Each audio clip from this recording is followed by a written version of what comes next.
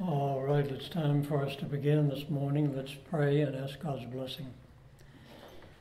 Our gracious God, as we begin this time of study from your word, we pray that you would instruct us individually and corporately. We pray that we may learn those truths that will benefit us today, tomorrow, and even for the rest of our time as we live out our life, that we may serve you more faithfully, more diligently, and that you can and will so work as to bring about your eternal will, plan, and purpose in each of our lives. We ask in Christ's name, amen. Please open your Bibles to Luke chapter 9, verse 57. Luke 9:57, we'll be reading through verse 62. And as they were going along the road, someone said to him, I will follow you wherever you go. And Jesus said to him, the foxes have holes, and the birds of the air have nests, but the Son of Man has nowhere to lay his head. And he said to another, follow me. But he said, permit me first to go and bury my father. But he said to him, allow the dead to bury their own dead. But as for you, go and proclaim everywhere the kingdom of God. And another also said, I will follow you, Lord, but first permit me to say goodbye to those at home. But Jesus said to him, no one, after putting his hand to the plow and looking back, is fit for the kingdom of God. We learn, first of all, that those who would follow Christ and serve him must be willing to put their hand to the plow and never look back. Because looking back will cause you to be not fit for the kingdom of God.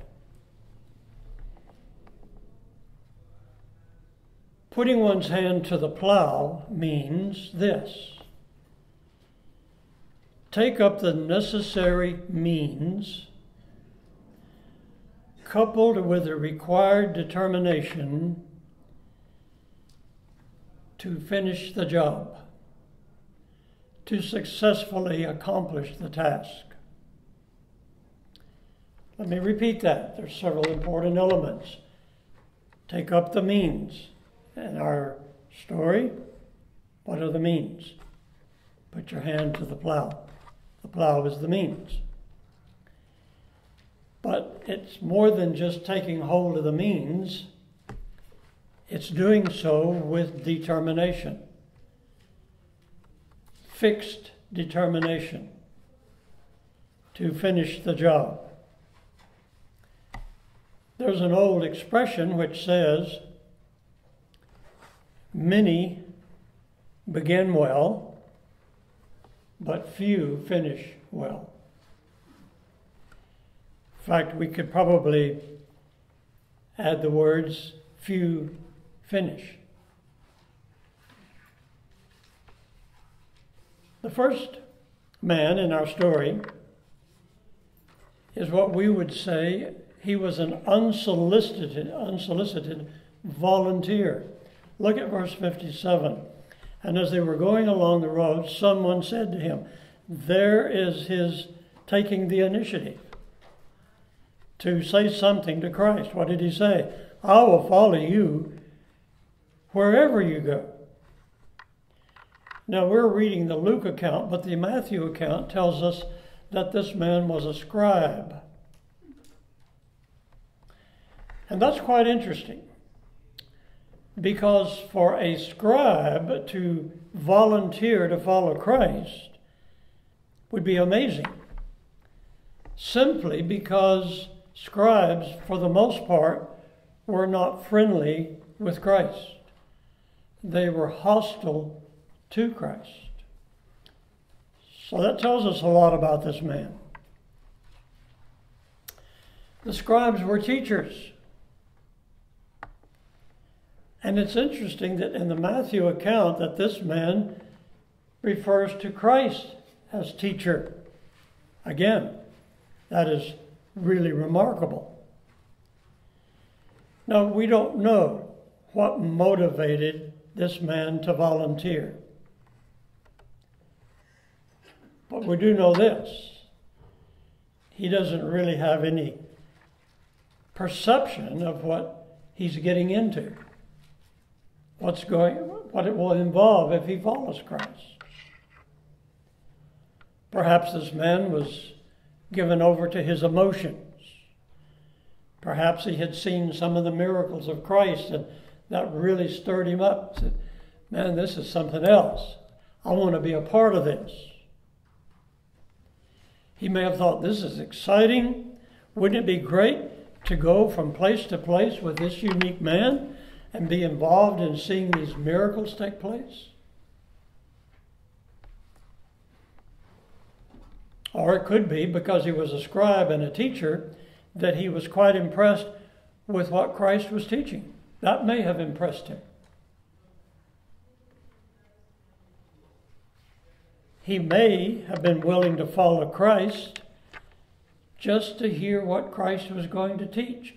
Perhaps it would be something new, something he had never heard before. And he would be intrigued by that as a teacher. It seems that he did have at least some idea of what might be involved, because notice in our account he uses the word wherever. I'm willing to follow you wherever you go. And that little word wherever probably shows that he had some idea that it's going to mean travel. Travel always means inconvenience, doesn't it? And so he had enough foresight to know that, yeah, it might. At least this man was willing to pull up the stakes and follow Christ. But Christ could see right through this man, like he can each of us. He knows all there is to know about us, all of the intricacies of our life. He knows our thoughts. He knows our emotions. He knows our disappointments. He knows our frustrations. Christ knows it all. And he knew everything there is to know about this man. He knew more about this man than this man knew about himself. Notice in verse 24. Well, I'm sorry, not verse 24. Listen as I read to you John 2, 24 to 25. You don't need to turn there. But Jesus, on his part, was not entrusting himself to them, for he knew all men. And because he did not need anyone to bear witness concerning man, for he himself knew what was in man. He knew this guy throughout, thoroughly. And knowing it, Christ makes the issue very clear. And it's as if Christ is saying to this man, if you are serious about following me, you must be prepared not only to give up the comforts of home, you must be prepared to give up the comforts of life. And he was telling this man, emotional excitement and intellectual curiosity will only take you so far down the road. Because there's going to come a time when you won't be willing to do without, to suffer, It's as if Christ is saying, in fact, when night overtakes us, you will see the foxes curling up in their burrows. You will see the birds settling down in their nest. And then it will dawn upon you. I'm following a man who doesn't even have a place to lay down his head. Think about it. And you will be tempted to look back to the comforts of life. And once you look back, you will have proven where your real love and devotion is. That look back will disqualify you. That man seems to melt back into the crowd. You never hear of him again. And as far as we know, he never followed Christ. But what about the second man? Well, Christ speaks 2 words to him. Just to follow me. Follow me. Christ spoke those 2 same words to Matthew. And what did Matthew do? Matthew 9:9, as Jesus passed on from there, he saw a man called Matthew sitting in the tax office, and he said to him, "Follow me." And he arose and followed him. No argument, no discussion, no looking back. Instant.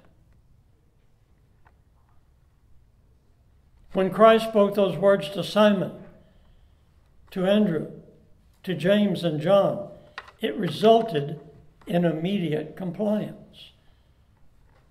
Let me read the part of the story. And it's found in Mark. And as he was going along by the Sea of Galilee, he saw Simon and Andrew, the brother of Simon, casting a net in the sea, for they were fishermen. And Jesus said to them 2 words, "Follow me," with this explanation, "and I will make you become fishers of men." And they immediately left the nets and followed him. Do we hear of Simon? Do we hear of Simon? Do we hear of Andrew? Yes, we do hear of them. On and on and on and on throughout the Scriptures. And going on a little further, he saw James, the son of Zebedee, and John, his brother, who were also in the boat mending the nets. And immediately he called them, and they left their father, Zebedee, in the boat with the hired servants, and they went away to follow him. Do we read of James, the son of Zebedee again? Do we read of John? Yes, time and time again. These men became faithful followers of Christ. No hesitancy, no putting it off, no excuses. Immediately they left all and got on board to follow Christ. You see, when God's word comes to us directly, personally, we are forced into making a response. There's no neutrality. There's no thinking it over, in a sense. It's not, it has to be a response when the truth is preached. Now, if the first man had an inordinate attachment to the comforts of life, this man had an inordinate attachment to his family. I'll look at Luke 9:59. This would be the third. Luke 9:59. And he said to him, another, "Follow me." But he said, "Permit me first to go and bury my father." Permit me first. Underscore those words. Me first. Some commentators think there may be reason to think that this man's father had not died, and he just wanted to go home and wait for him to die. which could have been a week, a month, 6 months, 2 years. There's that possibility. There may have been more involved in just seeing to it that an already deceased father received a decent burial. But of this we can be sure, Christ knew the real circumstances about the man's father. And whatever Christ required of this man, although it may seem unjust and unfair, you can be sure it was right. Even if the father had died, if Christ at that point deemed it necessary for this man to forego the customary burial procedure for a father, then obeying Christ took precedence over custom. Let me repeat those words. Obeying Christ takes precedence over custom.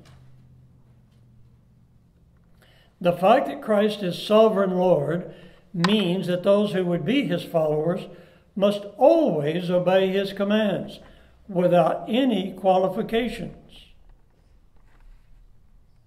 And the truth of the matter is, just as with the first man, Christ could see through this man. Christ knew, apparently, that this man's father was not presently in dire need. This man was evading the issue. This man didn't want to come right out and say, I have no intentions of following you. He didn't want to do that, but instead he offers an excuse that he thought would be acceptable. After all, how can you criticize someone for wanting to give loving care to their family? If a man has not intentions of obeying a Christ, dear people, then one excuse is as good as another. Christ knows whether or not there is valid reason. Obviously, this man was a quick thinker. He came up with that pretty quick. Or it could be that he had already been thinking about it, realizing that he might have to answer that occasion. It is obvious that he was not counting on Christ making an accurate assessment of his real situation. There's no record that this man ever followed Christ.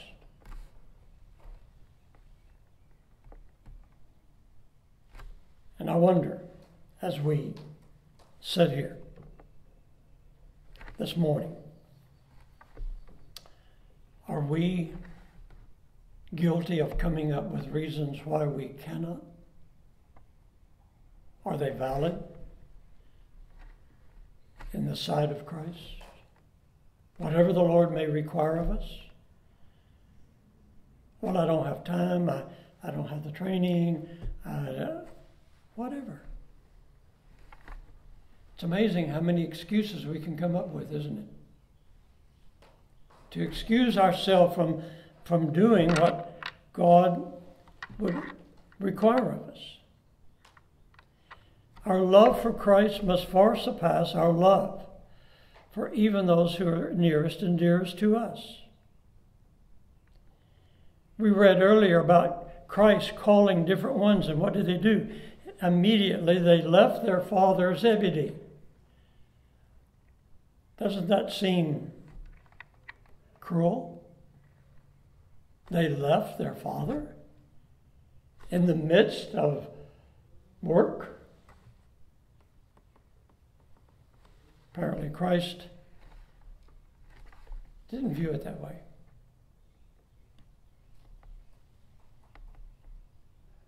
The third man, like the first, takes the initiative to volunteer. But he does so setting the terms, setting his own condition. Let me just make a statement here. If you ever follow Christ, it will be on his terms, not yours.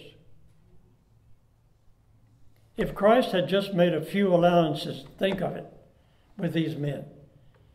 If he had just been a little bit easy with them and reasonable, I'll put that in quotes, and made some allowances. He could have had a follower. He could have had another follower. He could have had this guy following her.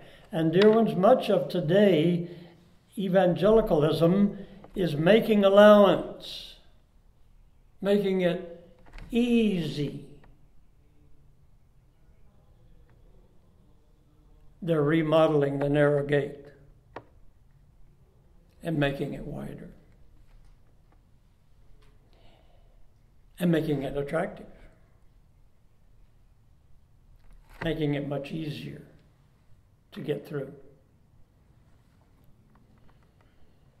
There's no way for us to know what future demands will be made upon us in the course of following Christ.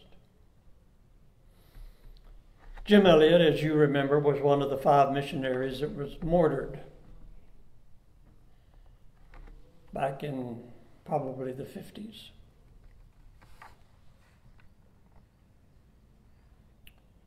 And if you've had occasion to read of his life, his biography, and particularly his diary,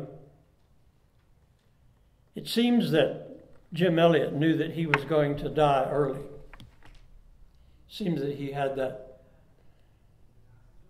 idea. Listen to these words that he recorded in his diary. He's talking about God. He makes his ministers a flame of fire. And then he writes this question: am I ignitable? Put that together. He makes his ministers a flame of fire. And then he writes this question: am I ignitable? He goes on: God deliver me from the dread asbestos of other things. Saturate me with the oil of the Spirit, that I may be a flame. But flame is transient, often short-lived. Canst thou bear this, my soul, short life? In me there dwells the spirit of the great short-lived, whose zeal for God's house consumed him.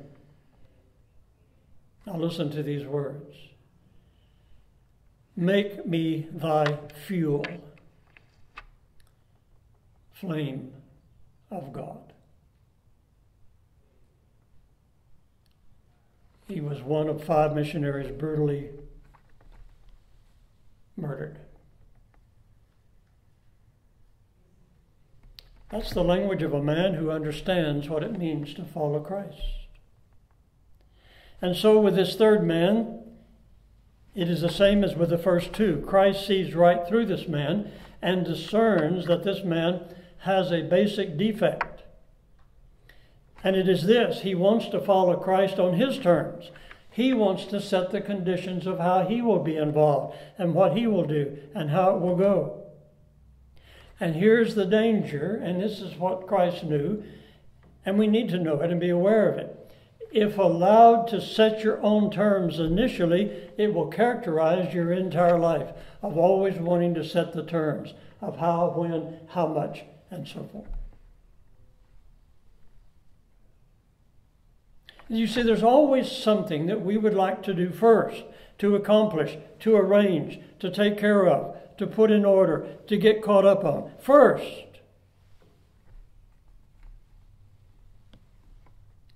This kind of man would always be a hindrance in the work of the kingdom of God. You would never be able to depend on him. All 3 of these men had an inordinate attachment to things that would cause them to look back, even before they put their hand to the plow. How much would they be looking back after the going really got rough? Plowing is hard work. Now, many of you perhaps have not had that much experience with a hand plow pulled by a horse. The only real experience I had was when I would go to my granddad's farm in West Texas, where he had a couple of 100 acres of land, raised cattle, pigs, chickens, had an orchard. He plowed a garden. He plowed to plant different things, potatoes and whatever. And I would be there as a young kid, and it always intrigued me to see him get the plow out, hook it up to the horse, and then start plowing of what we would call a furrow. Sometimes he would plow to plant. Sometimes he was plowing to turn up the potatoes so you could go along and pick them up and put them in a bucket. But I can very remember all the work it was to hook up the horse, to get that plow there, made out of iron, wood handles, and then jab it into the ground get the horse moving and get it into the ground and wrestle with that thing to get a straight line. It was work.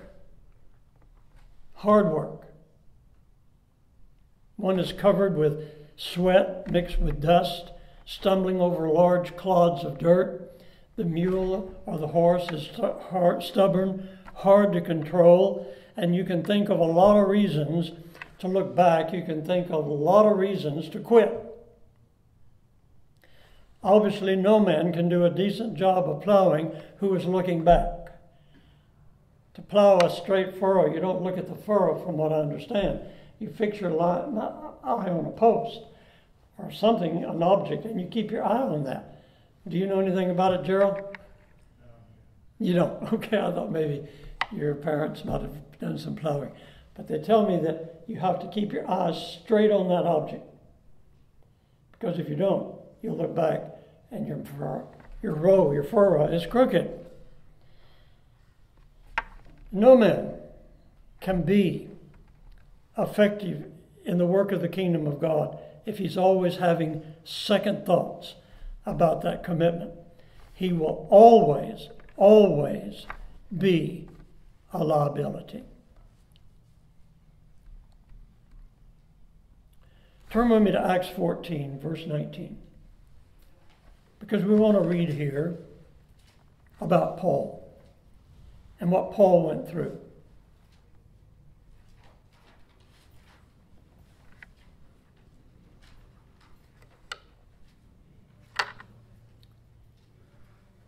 But Jews came from Antioch and Iconium, and having won over the multitudes, they stoned Paul and dragged him out of the city, supposing him to be dead. But while the disciples stood around him, he arose and entered the city. And the next day he went away with Barnabas to Derbe. And after they had preached the gospel to that city and made many disciples, they returned to Lystra and to Iconium and to Antioch. Let's pause a minute. Do you see that they had reason to look back? Second thoughts? Let's get out of here. Let's quit. This is a lot more than I thought it was going to be. Verse 22, strengthen the souls of the disciples, encourage them to continue in the faith. Notice, through many tribulations, we must enter the kingdom of God.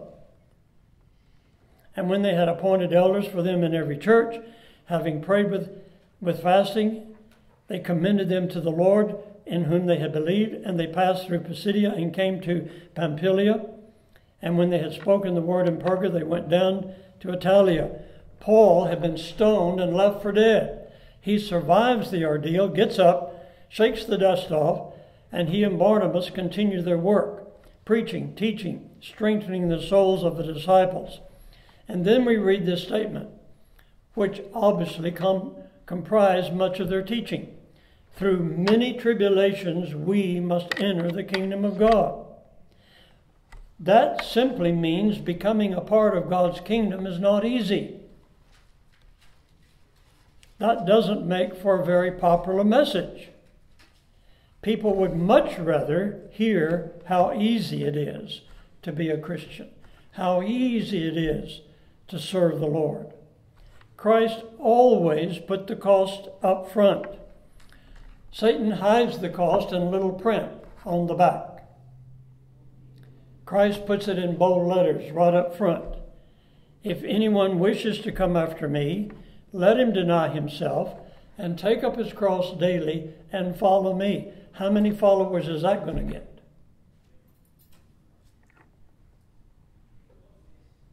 Christ taught, enter by the narrow gate, for the gate is wide and the way is broad that leads to destruction.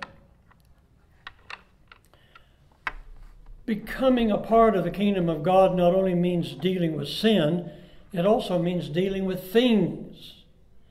Things that are in and of themselves legitimate. But there must be a willingness to relinquish even good things in order that they may not become the enemy of the best. I believe it was Dr. Bob Sr., Bob Jones, that had a saying similar to that. Don't let the good become the enemy of the best.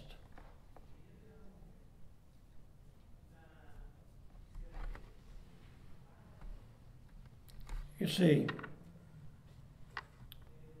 easy believism accommodates people, making it easy. Easy to get in, easy to continue, easy to look back. Christ said the person who looks back is not fit to be a part of the kingdom of God. Why? Here's the reason. Looking back is evidence of divided affection. Remember Lot's wife. Lot's wife looked back. And that look was more than idle curiosity. She looked back because her heart was still in Sodom. If a man has reason to look back before he enters the kingdom of God, then certainly he will have much more reason to look back after he is in the trenches of spiritual warfare. It is true that there is no way that we can know what all the trials will be, what difficulties, what sacrifices we will experience. But there must be an unconditional commitment which has already faced the issue before it arises. And of those same missionaries that I spoke a moment ago, Jim Elliot, when those 5 missionaries were martyred, the publishers of Life magazine, which was a very, very popular magazine in those days, went down to interview the wives. And they were sitting there talking to the wives about the massacre of their husbands. And one of the men said, one of the journalists said, "We're sitting here talking to you about the death of your husbands, and we see no tears. Why?" And one of the wives said, "We died before we got here." They had already faced that issue ahead of time. There's one further observation that needs to be made concerning these 3 men. 2 of the 3 men said, "Me first. Me first." And Christ addressed the me first issue. Back in Matthew 6:33, "But seek first." First, the kingdom of God. Not second, not third or fourth. First. What does that mean? It simply means Christ's kingdom has priority. And whenever we allow anything to interfere with our commitment to God's kingdom, then in essence we're saying, okay, my own personal affairs are more important than the extending and the ongoing of God's kingdom. Christ made that statement in the context of people who were concerned with the securing of basic needs of food and clothing. Even our most basic needs are not to take priority over kingdom matters. I'm not saying that it is wrong to have the basic needs of life, to work hard and honestly to have our needs met. Nor is it wrong to enjoy the comforts of life which God is pleased to give. But it is wrong for any of these things to draw us away from fulfilling kingdom responsibilities. The story is told years ago that the Queen of England had some business that she wanted taken care of in another country. For whatever reason, she chose a man to carry out the task who was the owner of a shoe store. And she had him brought to the palace, and she told him, I want you to do this and this in another country. Travel and accomplish this business. The man said, what about my shoe store? She said, you take care of my business. I'll take care of your shoe store.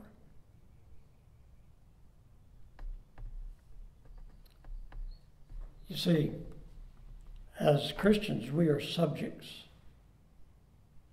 of the kingdom of Christ. We are subject to the rule of Christ. And how many days go by without any awareness of that fact? How many times does Christ call us to serve him and we have an excuse? How many important decisions do we make without ever giving the kingdom of God as much as a second thought? It's not that we are ignorant of God's kingdom. It's not that we don't want to get involved.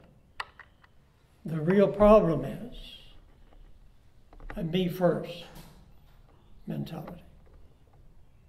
Lord, just let me take care of this matter first.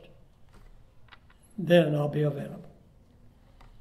And as long as you have that kind of mentality, I tell you there will always be something to take care of first. Well, applications. I must hurry. There are a number of applications. Number one, various things motivate men to volunteer for Christ. 2 of the 3 men volunteered. We can only speculate as to the motivational factor in their lives. As we pointed out earlier, it might have been a desire to be involved in the spectacular and the miraculous, perhaps even out of curiosity. But I want to submit to you this morning that all sorts of things can motivate us to get involved and to do this and to do this. And I want to be a missionary and I want to do that. There can be many things that motivate us. But the only worthy motivation is recognition of who he is, who the Lord is, and of what he has done. That's the only worthy motivation. When men are motivated to follow Christ because they acknowledge him as Lord, as being sovereign over every area of their life, then there will be a glad and willing compliance with his revealed will. Apparently, these 3 men were attracted to Christ as a person. They were in a crowd which surrounded our Lord. But whatever it was that attracted him, it was a perception of something less than who this man really is. He is Lord. He is Lord. They had other ideas.